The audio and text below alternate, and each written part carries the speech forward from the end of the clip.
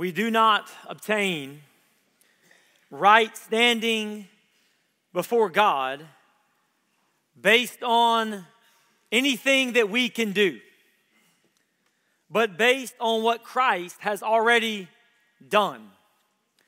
You see, every religion on earth teaches that in order to be made right with God, you must practice certain things, while at the same time abstaining from other things in order to be made right with God. Christianity, however, is altogether different in that it teaches that in order to be made right with God, it is nothing that we do on our own, but it is what Christ has accomplished for us on the cross. Today we are back in the book of Mark, a study that began 7 or 8 months ago. And we're looking at the middle of chapter 7 at verses 14 through 23. The title of the sermon this morning, for those of you who are taking notes, is "The Heart of the Matter is a Matter of the Heart." William Barclay calls this text the most revolutionary passage in all of the New Testament. And the theme of the text is that our corruption is not something outside of us, something that is external, but something deeply rooted inside of us, something that is internal. In other words, the corruption of the heart does not come from worldliness, saints, but listen to me, worldliness comes from the corruption of our hearts. That is different than most modern day psychologists and philosophers that would tell you that mankind is inherently good. I'm teaching a class this semester, and this will be my last semester to teach, based on the way it's gone at Northwest, a philosophy class. And all 25 of my students believe that mankind is inherently good. The Bible teaches something altogether different. That we are, in fact, wicked, and we are totally depraved. This passage is a unique passage. It is not a passage that is going to be go and do these things. This is really, listen, we preached through the book of Judges, and so that was not a K-Love sermon series. It was not positive and encouraging. I got news for you. Today's sermon is not going to be positive and encouraging. But what we're going to see is what really defiles us. And that it's not something that is outside of us, it's something that is external. But something that is innate inside of us that is there because of the fall and the result of Adam's sin. Because through Adam, all men die. David says that in sin did his mother conceive him. That means that he was sinful by birth.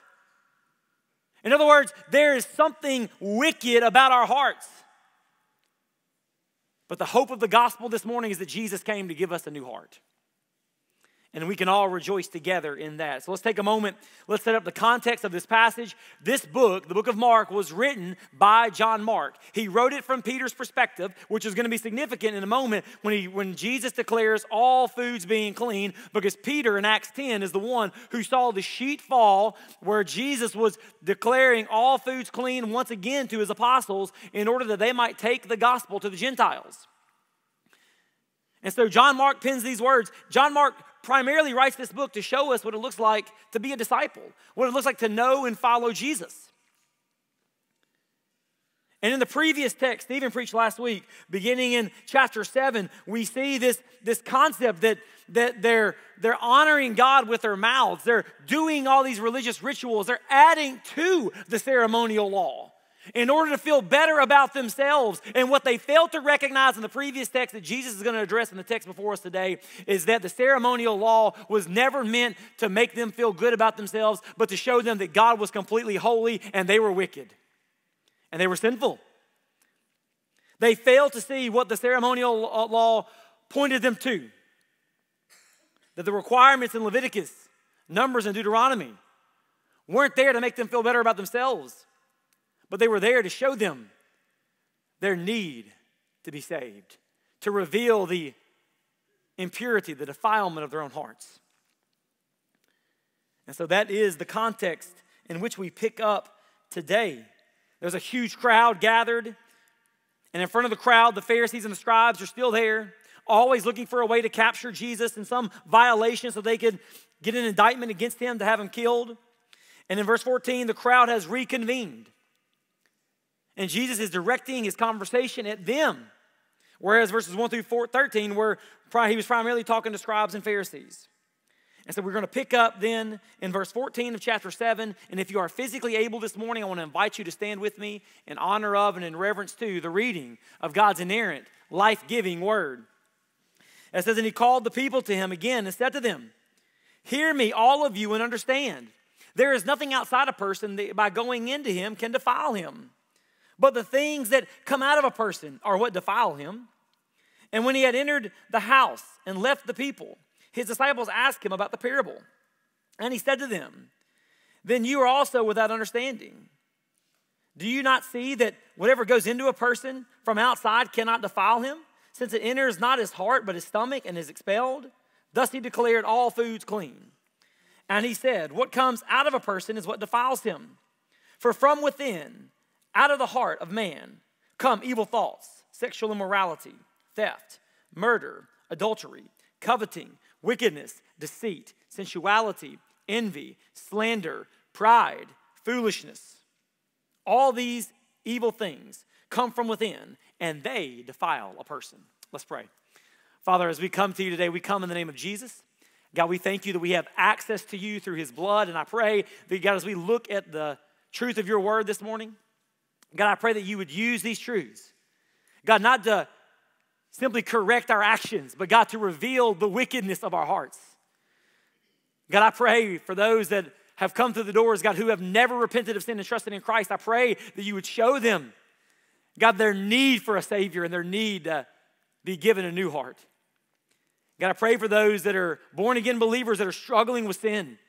God, I pray that we would not misplace the blame of that sin and put it on the world around us, but God, that we would recognize that it's something that wells up from within us as our hearts continue to make new idols. And so, God, I pray that you would convict us. God, that you would shape us. God, we know that the shaping of a believer is not a comfortable thing, but God, I pray that during this time, as your word is preached, I pray that you would do that in our hearts. And God, I pray above everything else that Christ would be magnified. God, that you would be lifted high. And so, God, work in our midst. We love and we ask these things in Jesus' name. Amen. You can be seated. There are three overarching lessons that we're going to pull from this text. It was a very difficult text for me to outline and work through. And so if my points are a little bit lengthy this morning, I apologize on the front end. But the first lesson that we learn in the text is that our defilement does not come from the world around us, but from the wickedness of our hearts within us. Let's go back to the text and let's see what it says in verses 14 and 15. And he called the people to him again and said to them, hear me, all of you, and understand. There is nothing outside a person that by going into him can defile him. But the things that come out of a person are what defile him. Now, the context is this. In the previous passage, the disciples came together. They were getting ready to eat bread. They did not ceremonially wash their hands before eating the bread. The Pharisees, who do a really good job of looking at the flaws in others, see the disciples not doing this, and they highlight this to Jesus. They tell him, your disciples are not following the law. They're not washing their hands. Jesus essentially tells them, hey, they don't have to follow the law because this is man-made regulations to begin with. You honor me with your lips, but your hearts are far from me.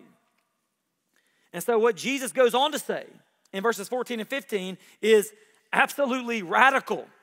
Now listen, we need to take our minds from where we are today back to the context. And remember the first century context of this passage. The Old Testament made a clear distinction between the clean and the unclean.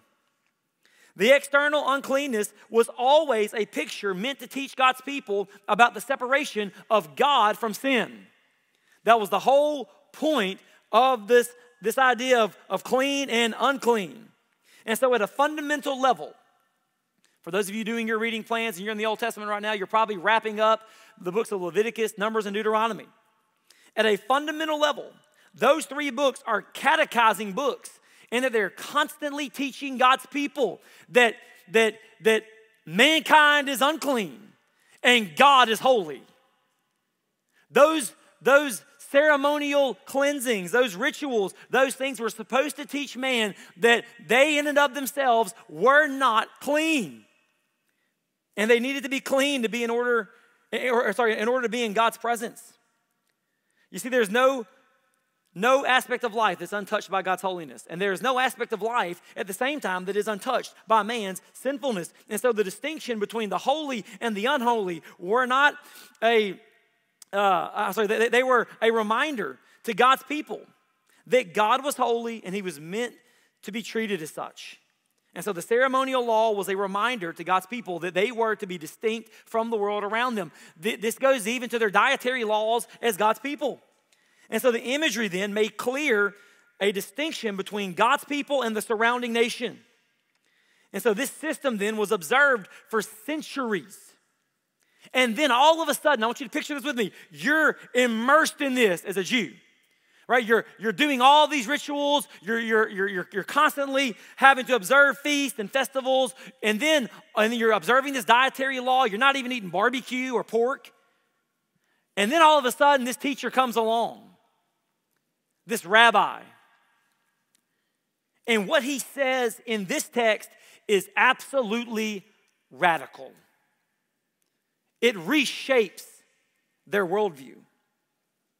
You see, the differentiation between the clean and the unclean is redefined from what goes into the body, all of a sudden to what comes out of the heart.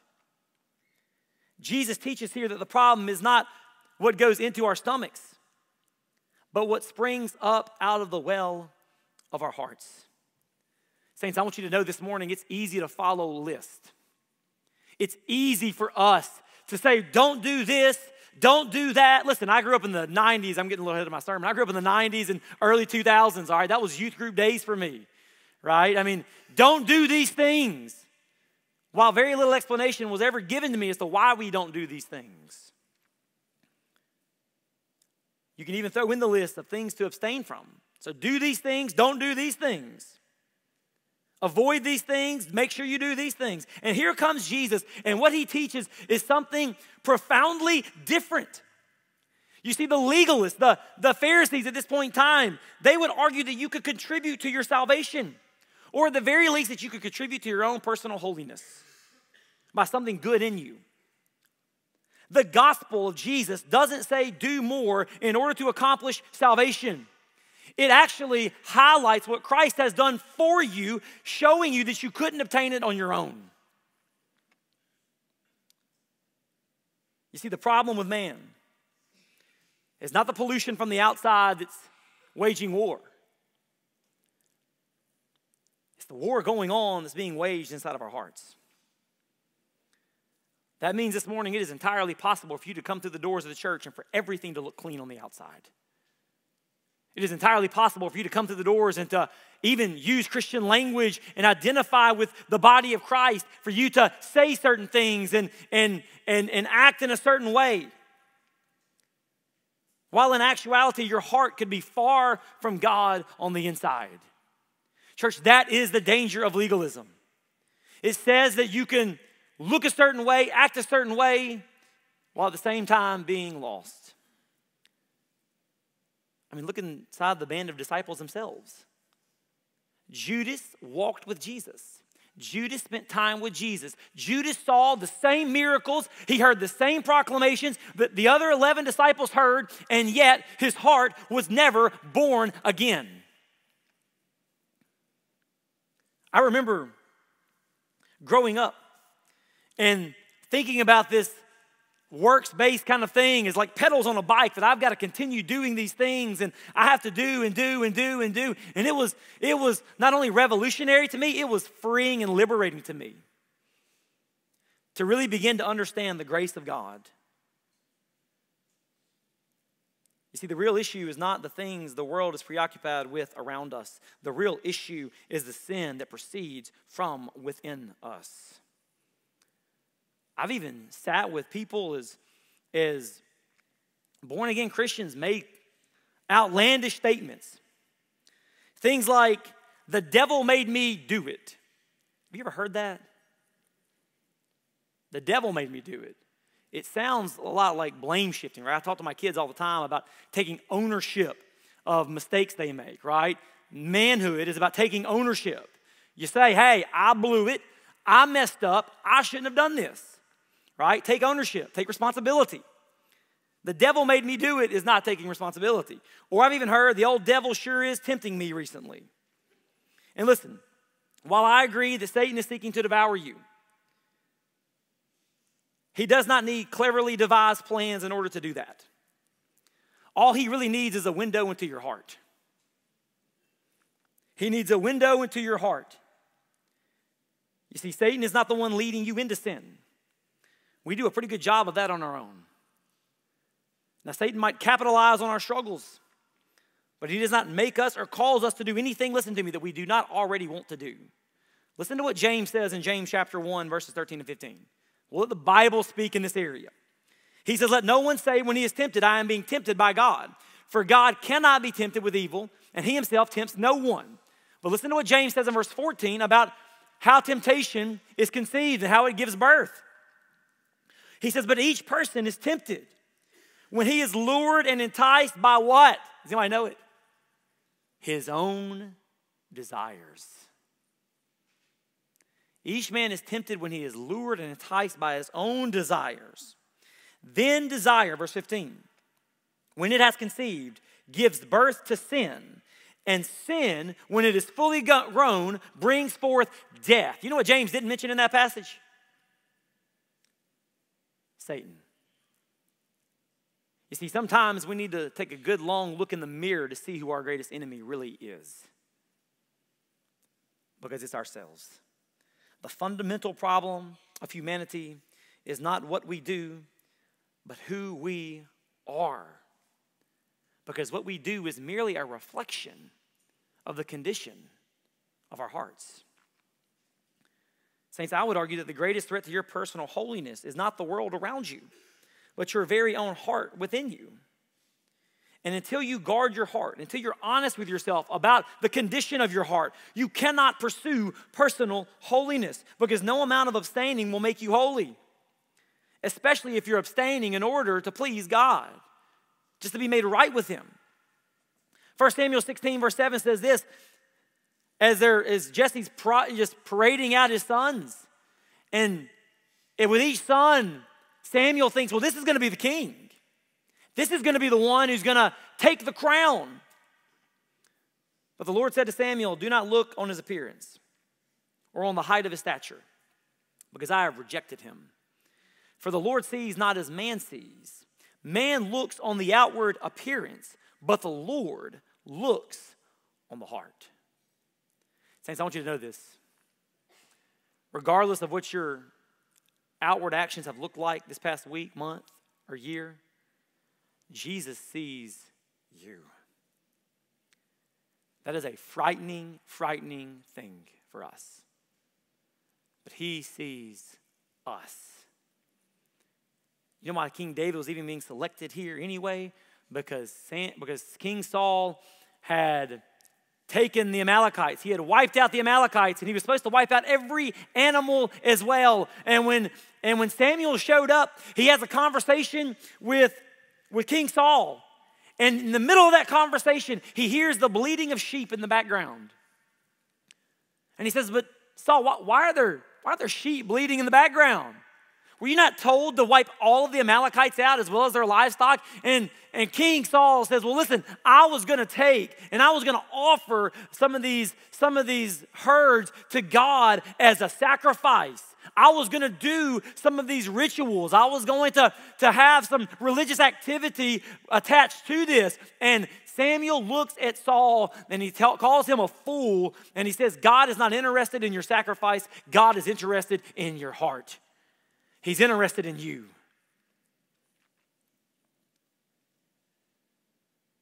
You see, biblical principles of external defilement are laid out in the scriptures, but they were never meant to be divorced from the heart. Ceremonial purity was meant to be evidence of saving faith, not the source of saving faith. Moses made it clear in Deuteronomy that God wanted obedience and adherence to the law, but not so they could be made right with God, but from a heart that already loved and treasured God above all things. And so here, Jesus is not setting aside the moral law of God. He is, however, destroying the notion that one can make themselves more holy by adding to the law of God. You see, the Pharisees' God was outward performance, not a God who transforms the hearts. And that leads us to the second lesson that we learn from the text. I want you to see that our understanding is hindered by religious rituals when we fail to see what they are pointing to. Our understanding is hindered by religious rituals when we fail to see what they are pointing to. Look at the text of verses 17, 18, and even 19. It says, and when he had entered the house, so after they left the crowd there, he left the people, his disciples asked him about the parable. I mean, don't you love it when you're sitting in class and you have no clue what the teacher's saying, but you don't want to be the foolish one to raise your hand and say, what are you saying right now? Can you stop and explain that to me a little more thorough? Listen, I was never the guy that raised his hand in class. I would just leave ignorant of whatever the world teacher was saying before I'd raise my hand in class. But I was grateful for classmates that did raise their hands. And here the disciples go into the house and they're looking around, and one of them says, hey, I got a question. I need you to shed some light on what it was you just said, because it sounded pretty profound. And look at verse 18. And he said to them, then you are also without understanding? Then are you also without understanding? He asked them a question. You don't understand. How do you not understand?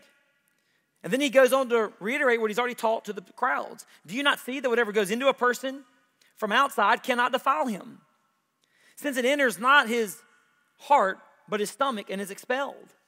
And then he adds his tagline at the end. Thus he declared all foods clean. And so here in this text, even the disciples were struggling to understand Jesus' teaching on the heart and the law. And so Jesus explains it to them yet again. And what I love about this is it's great to see the patience of Jesus as his people act like knuckleheads again. And it's a reminder to us when we get legalism in our own hearts, when we begin to think that we can accomplish certain things by our own actions. Jesus faithfully and consistently reminds us, and he's patient with us, and he teaches us again and again. Just like he did the disciples, he consistently leads them to where they need to be in spite of their lack of understanding. The symbolism and cleansings that were prescribed to God's people in the book of Leviticus were like pictures in a picture book as a child learns how to read. All right? Dawson's in kindergarten. Dawson is starting to read now, but early on, you're kind of going through the book and you're kind of showing him the pictures, and he's more preoccupied with the pictures than he is what's actually written there.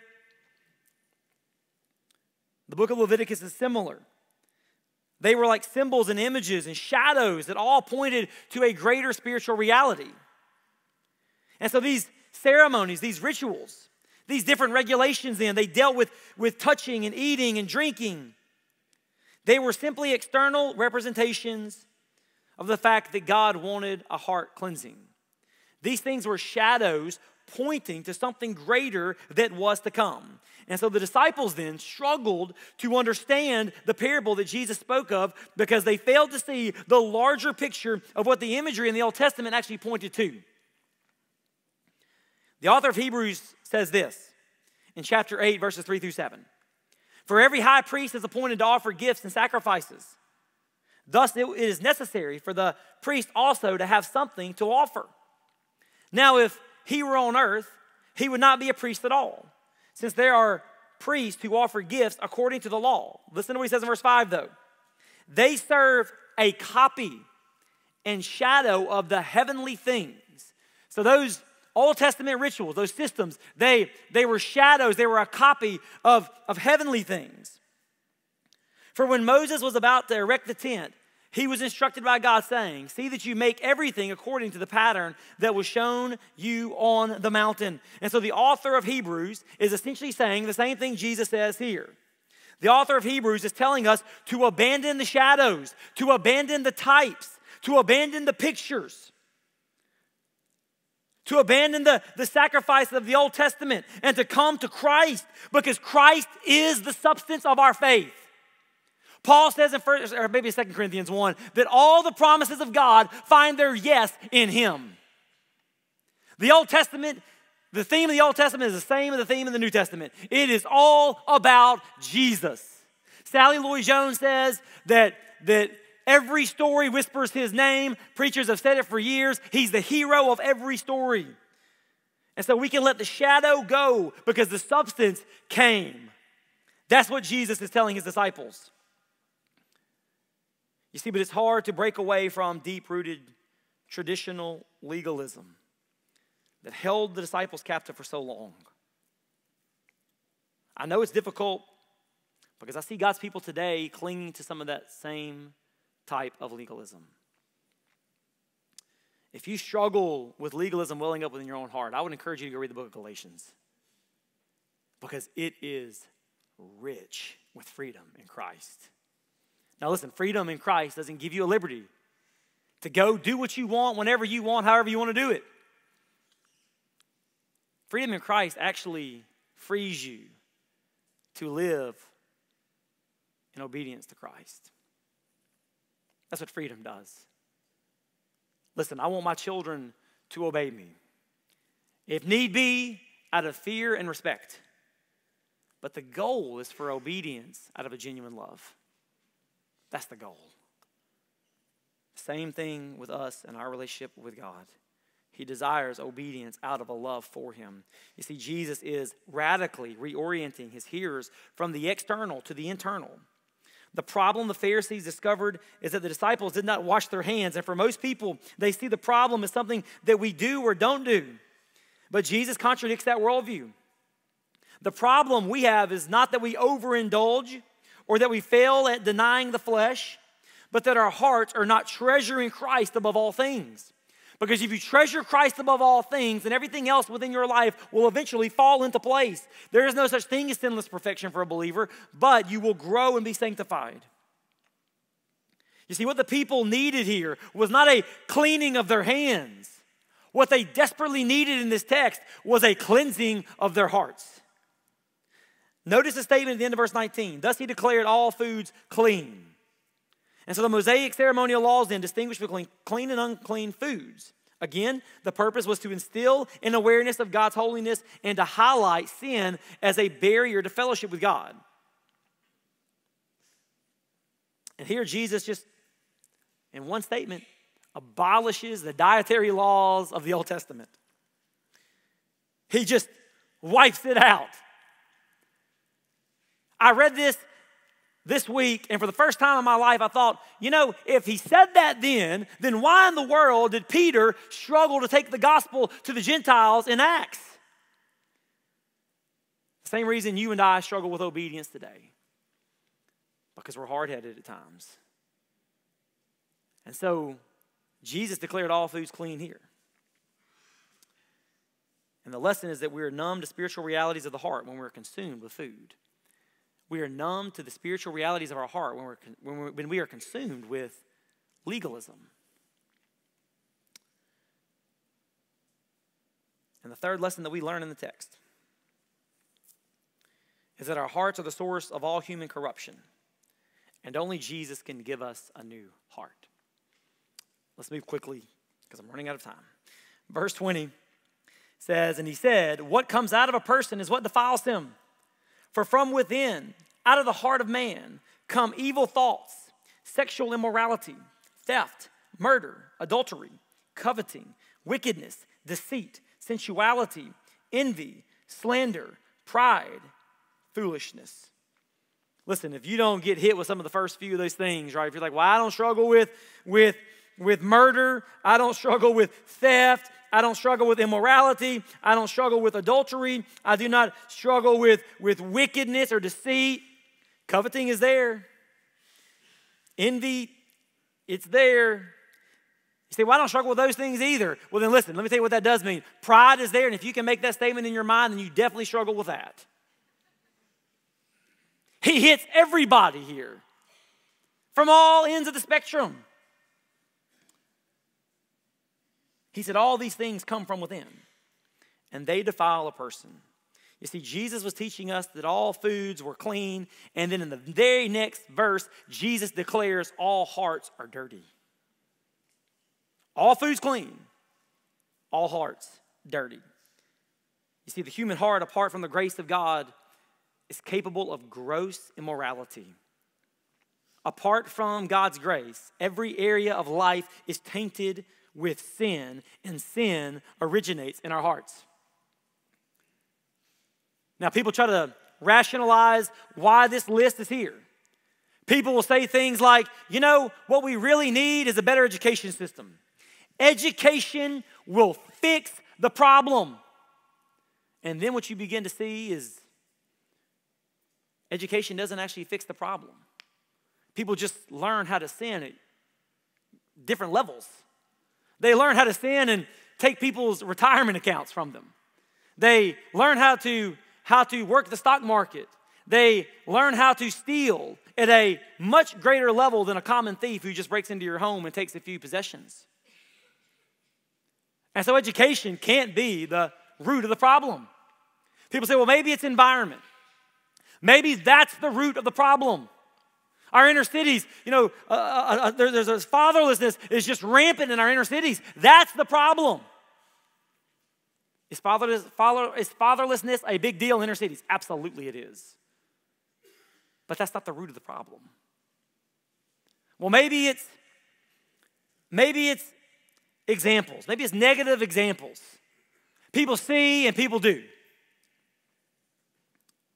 The examples had to come from somewhere. You see, we have a tendency to deal with symptoms, not the root of the issue. Jesus in this text, church, is getting to the root of the issue. The Pharisees had the scripture, and yet their theology of man and sin, it was defective. And so as a result of that defective view of sin and man, they treated the symptoms of the problem rather than the problem itself. You see, dealing with symptoms while avoiding the root cause never ends well. They might have made the outside of the cup look clean, but the inside was all kinds of messy. My kids unload the dishwasher as part of their responsibility. This week, I went to get a coffee cup out of the cabinet, and the outside looked perfectly fine. I looked on the inside, I could see coffee stain in it. I said, hold on a second. So then I started looking at other things. Started looking at plates and bowls. My kids had unloaded a dirty dishwasher.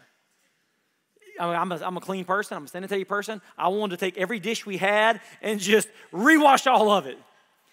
But I did my best to go through one dish at a time, put it back in the dishwasher, and ran the dishwasher again and prayed to Jesus that I wasn't the one that grabbed the fork that somebody's mouth had been on. Okay? I don't want that. The reality for so many people today is they're fine with the outside looking clean. They're fine with that and the messiness inside. Jesus wants to deal with the issue of the heart. If somebody explodes on me, goes off on me, or something random, there's always a greater issue at hand. It's never just me, although sometimes it is me, but it's never just me. You come across somebody at work and their temper's short and they snap at you. There's probably a lot going on in their heart and life at that point in time. That's simply a symptom of something else that's going on in their heart. You see, the gospel is a radical message.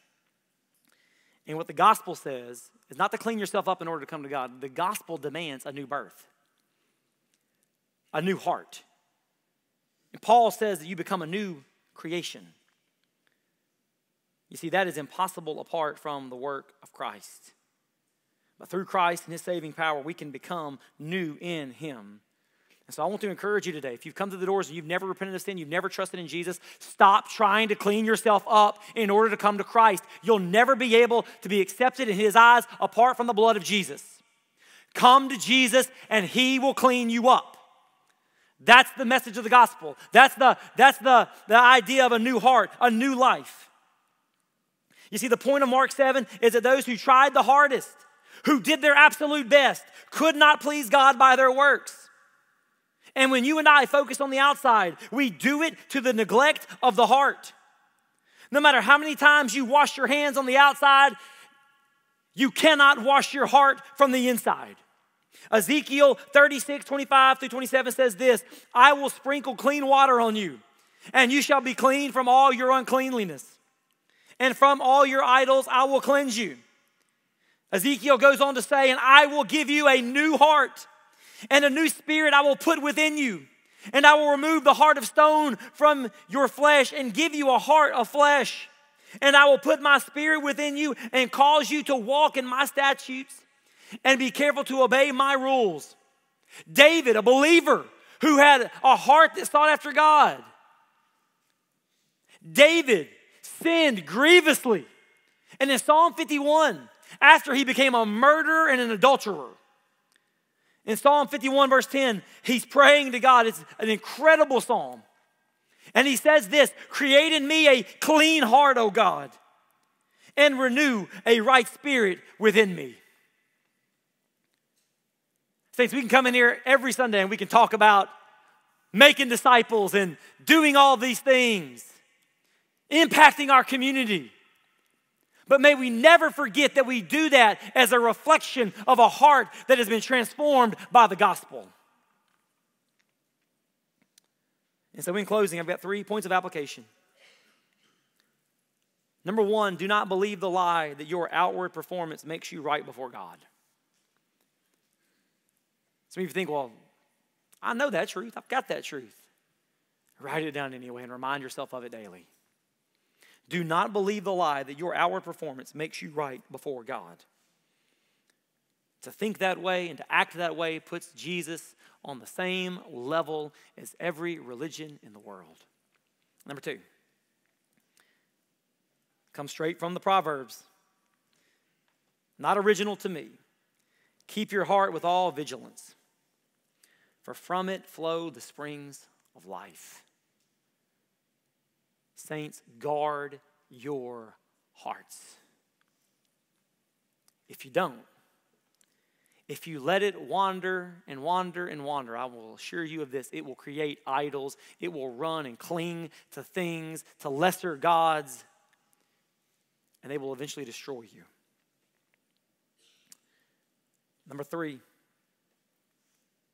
for unbelievers in the room, repent of sin and turn from the emptiness of your heart to a loving God who can transform your heart. Jeremiah said, the heart is deceitfully wicked above all things.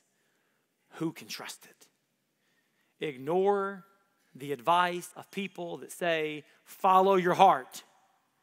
That is a path to destruction. Ignore the people that say, the heart wants what it wants.